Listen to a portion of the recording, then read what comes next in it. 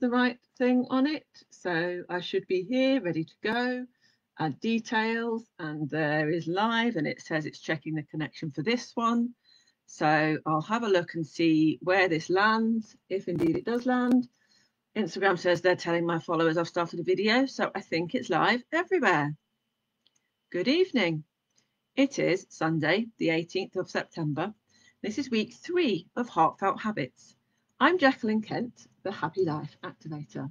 Hello, Instagram. If you're watching, can you drop me a heart or a like or a quick comment and just let me know? Thank you. Hello, out in Facebook land. Here too is week 3 of Heartfelt Habits. Saying hello to all of the different screens, cameras, places. I think it's going in all the right places. I'm still getting used to this whole multi-screen thing. I think there's probably another way to do it, but I'll figure that out as I go, and that's okay too. I hope this Sunday evening finds you well. I am very much aware that a lot of people are likely to be observing a minute, or I think it might be 2 minutes silence, which happens at 8 o'clock this evening. So I'm going to keep it brief for tonight, but I thought rather than either put it off or change something, better to just show up, do what I came here to do, send you all my love, and then wish you on your way. And if you are indeed going to be observing or watching funeral things as they happen tomorrow, whether that's on the TV or however you're doing things, then, you know, lots of love to you. I'm certainly going to be taking a look at that because, you know, it's history in the making, isn't it? So anyway, on with the show. Welcome to week 3 of Heartfelt Habits. This week, we are talking about observing yourself. And when I say that, I don't mean you're going to sit and look at yourself in a mirror and be like, hello, aren't you interesting? But what you can do is spend a little bit of time just seeing how you're doing, how you're responding to things, how you're showing up, how all of that feels for you in your life. Do you feel like you're showing up as you? Or do you feel like you're showing up as a version of you, and maybe that version of you is who you think you're supposed to be? So if you want me to just explain that a little bit further, quite often in life what happens is we pick up, as we're moving through stuff, other people's perceptions of us, other people's translations and interpretations of us. And quite often we end up adopting those and taking them on as who we actually are. So then it can come to a point where we find ourselves saying, well, actually, I don't know who I am. I don't know if that's me. Or don't know if maybe I just think that's me. And often that can come if you've been through some kind of traumatic experience or something very intense, or maybe just life has added so many layers of things to you that you've forgotten how to be you. So this evening's Heartfelt Habit comes with an invitation just to take a little bit of a look at yourself. And there is absolutely, as always, with all of my suggestions, teachings, call them whatever you like, this is a no judgment space. So what you're effectively doing is putting on the lens of love and looking at yourself in a way that just gives you information, nothing more. There's not to be any self-criticism. There's not to be any negative self-talk. You might hear some of that, but you don't have to take notice of it. And in doing this, in a gentle, loving way, you can start to think or see, well, actually, I'm starting to notice that some of the things I do are things that happen because I think it's what people expect of me. Or sometimes people who are in your world might tell you how they see you, and then you expect that of yourself.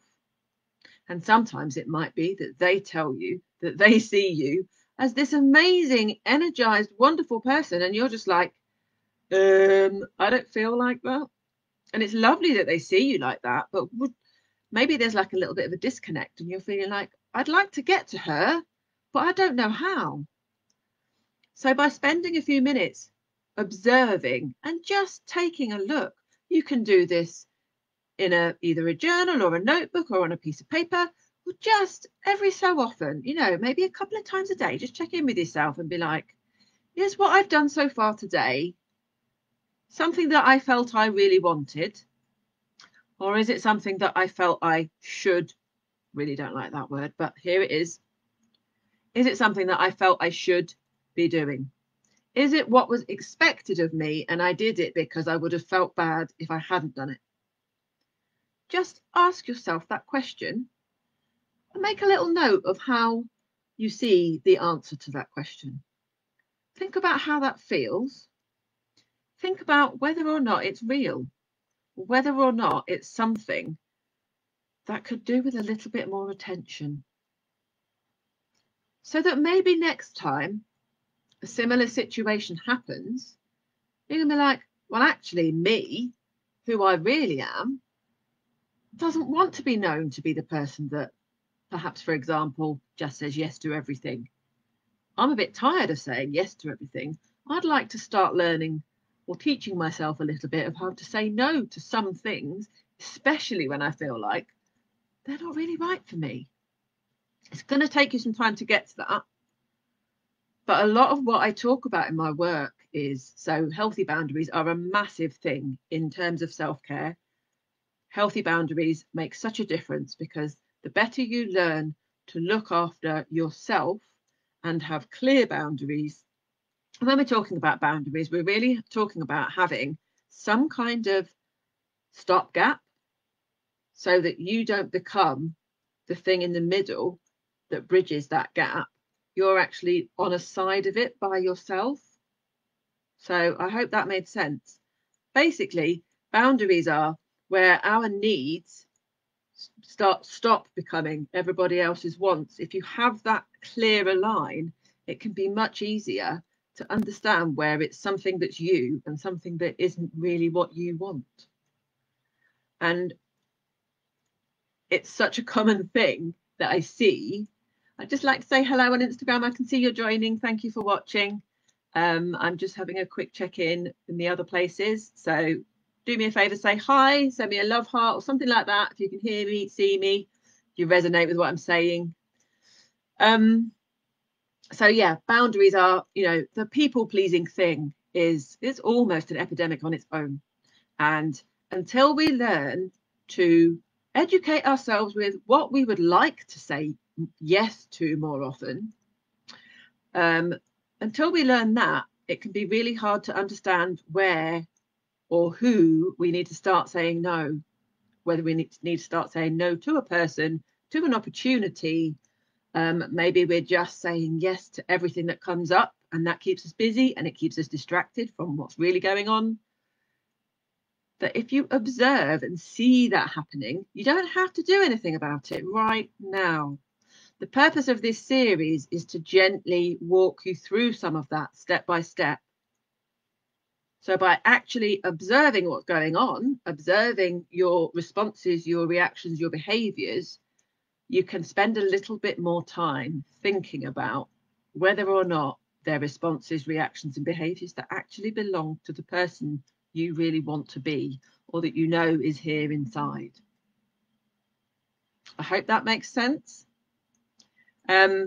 So I think one of the things that happens when we get caught up in being bottom of the list and everybody else going before us is we are so constantly on like this, last week I talked about it too, the hamster wheel, that we forget to actually just stop and take a bit of a look.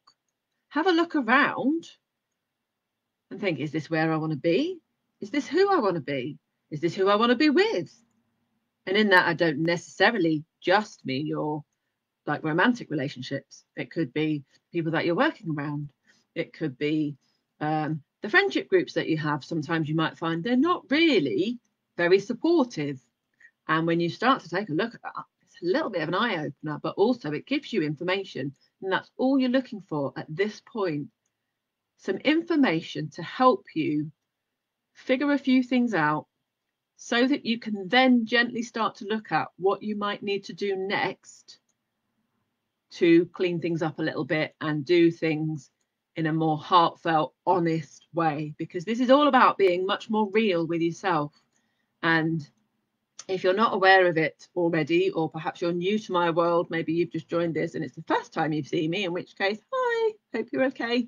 I do actually have a 4-week program called Get Real, and it's all about being more honest about your wants and needs first. And if that's something that sounds good to you, let me know. I can always send you more information. If you're on Instagram, the links to things like that are always in my bio. If you're on Facebook, there are more and more things coming up that have links to all of this stuff, and it's all going to be available on my website soon. Some of it's already on there. If you're a little bit curious and that's piqued your curiosity, just drop me a quick message. I'm never very far away. So that is really what I wanted to say today. The purpose of these Heartfelt Habits teachings is they're usually no more than half an hour, but I try not to make them that long, because I know if you don't manage to catch it live, and not everybody always has that same amount of time available, then you might look at it and think, God, that's a half an hour video. I haven't got half an hour. So I'm trying to keep it simple, to the point, trying to make sure the message gets across what it is I'm trying to help you with at this moment. And so this evening's is simply the observing yourself stage, where you're just taking a little bit of a look at things and thinking, is this what I want? Am I where I want to be? Am I being who I want to be? And am I doing that with people or in situations that I want to be in? So a few things that you can think about. It's not like a to-do list, but a few things that you can be mindful of when you start doing these observational exercises. Just keep a few notes in a notebook, and you might get to the end of a week and think back, God, I spent most of my week not being me, not being that person, but being something for everybody else. Where is the fun in that? And so there we are. Being Heartfelt Habits. If you have ever joined me in the Self-Compassion Collective, my Facebook group, my free women's compassionate supporting Facebook group, I do a card pull from my very own deck that I created, which is the A to Z of self-care. And so here I am just going to pull a quick card on that this evening and see what comes from there. And then I'll let you go and get on with your evening. So what do we need to hear tonight? Here's the card. It always makes me laugh when they're really, really relevant. It's the A to Z, so it's the letter K. Know yourself. There you are. There's the camera there, look. Know yourself. And of course, all of the tips and things that I share in these Heartfelt Habits series are all about getting to know yourself better. This card simply says, trust your instincts. What do you need right now? What would feel best? So hopefully, in taking a few moments to do this little exercise that we just talked about, whether you take notes over a week or a couple of weeks and start to build up a bit of a picture, you will slowly get to see and feel what is actually right in that context. Do you know who you are and what you want? Are you being completely honest about that? And then every single card in this deck, so there are 52, 2 for each letter of the alphabet, has an affirmation with it. And the affirmation for this card says, I make time to know myself. I make time to know myself. One thing, if you've ever seen any of my teachings before, that I talk about a lot is that you are the only person you're guaranteed to spend the rest of your life with. So you really should start being happier with that person, being more comfortable with that person, being more real and honest about who that person is. And on that note, I shall finish. Thank you so much for watching. If you've managed to watch the replay, I'd love a hashtag replay. Let me know if you've managed to get anything from there. I've just seen Lee pop a comment in. Hi, Lee. Thank you for popping in, my lovely. Great to see you. So I hope that something in there resonated with you. Do let me know. as I say, if you've done the replay, click hashtag replay. If you want any more information, just put something in the comments and say, you know, I'd love more information. Simple, really. Anything like that. I've got heaps of things I can send you. Each of these videos is being repurposed into a blog, which I'm then sharing across my socials so that you can absorb the information in a different way. Perhaps videos aren't for you. Maybe you don't like being hooked up to tech constantly, or perhaps you just don't get a chance to even listen to these videos. And I'm just being honest about that because I know it can get very time consuming, quite tiring and draining. And sometimes it's just like another thing to think about, right? So by popping them on a blog post, you can then refer back to them as and when is the right time for you. So this one will hit the blog probably around Wednesday with the kind of the juicy bits from what I've just talked about. And if there's any questions, as always, please do drop me a line. My name is Jacqueline Kent and I'm the Happy Life Activator. You've been watching Heartfelt Habits. Thank you very much and good night.